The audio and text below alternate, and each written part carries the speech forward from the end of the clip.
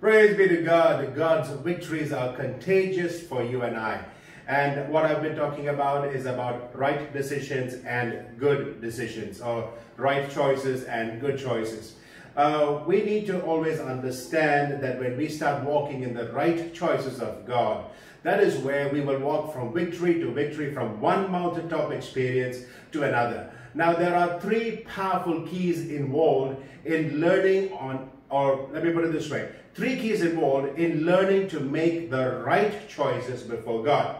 And the first key is found in Ephesians 3 and verse 20, and it says, "Now unto him who is able to do exceedingly abundantly, much more than we can ask or think." And here's the key: according to the power that worketh in us. So you got to understand how to allow the Lord to use that power of His in our lives. We need to learn to understand that the power of God is what brings victory upon victory to you and I. And for that power to work in us, you and I need the Word of God. That's the point number two. You and I need the Word. Not just reading the Word or just trying to memorize the Word, but you and I, we need to learn to live the Word and do the Word. So let me stop here now and let me encourage you to understand that God's victories are contagious. Have a great day. I will see you tomorrow. God bless you. Amen and amen and amen.